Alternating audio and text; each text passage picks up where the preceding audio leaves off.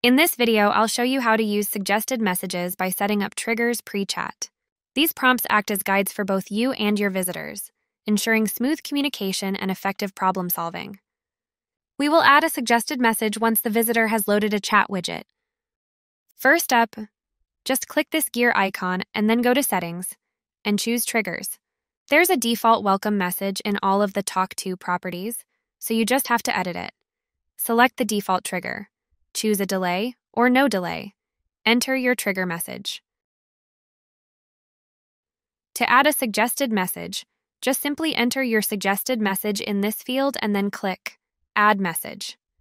You can offer suggestions based on common inquiries or potential next steps, and you can add up to 4 suggested messages. For instance, you could suggest a follow-up question like, "How can I place my order?" or "I want to cancel my subscription." Now click Save in the bottom right corner. The next step is linking the suggested messages to specific shortcuts using the AI question field.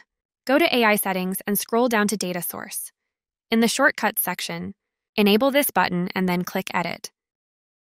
Click Add Shortcut.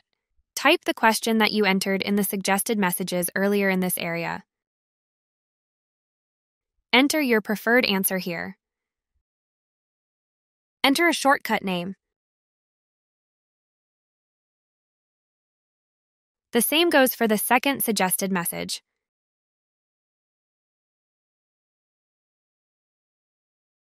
Now let's try if the AI responds according to the data we provided. As you can see, we suggested 2 messages and the AI uses the data we provided in the shortcuts to respond to the customer's inquiry. For further instructions on how to use this function, please visit our community center or schedule a call with an AI Assist specialist by clicking the link in the description.